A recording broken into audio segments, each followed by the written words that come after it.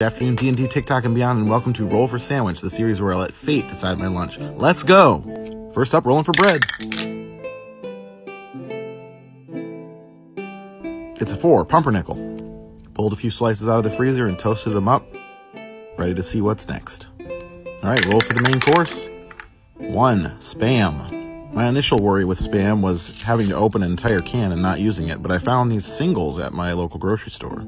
My mom used to make us Spam when I was a kid, but I haven't really eaten it since then. I remember it being very salty. She would grill it up and serve it like hamburgers sometimes, or just like this on a sandwich. I'm attempting to shave it into some thinner slices here so that I can spread it out on the bread, which had varying degrees of success. This was not exactly a high choice protein for me, but I could see it going okay depending on what else we roll. Alright, next up, roll for cheese. 4, pepper jack. Alright, so far this is a best case scenario. The spiciness should go nice with the salt and maybe distract from the spamminess. Alright, next up, roughage. 7, jalapenos. Alright, well, jalapenos and pepper jack, that's great. Just keep this tangy, spicy flavor train a-rolling. I will be honestly surprised if the flavor of the Spam really comes through at all in this sandwich.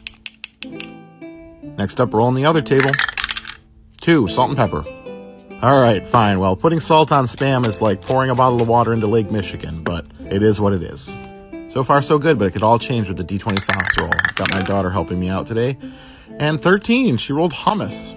Alright, well, this really is best case scenario for Spam.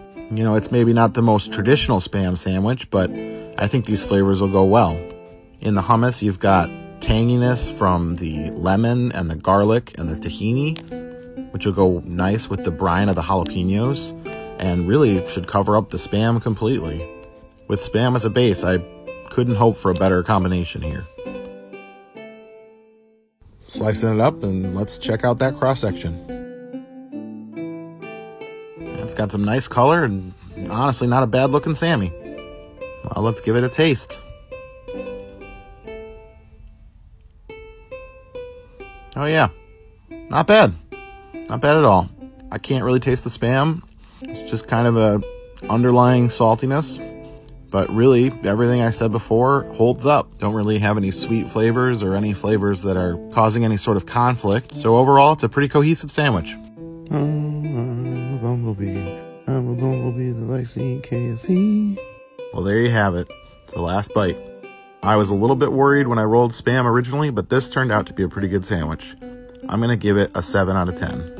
And today I want to know, what's your favorite sandwich? Leave it in the comments. See you later.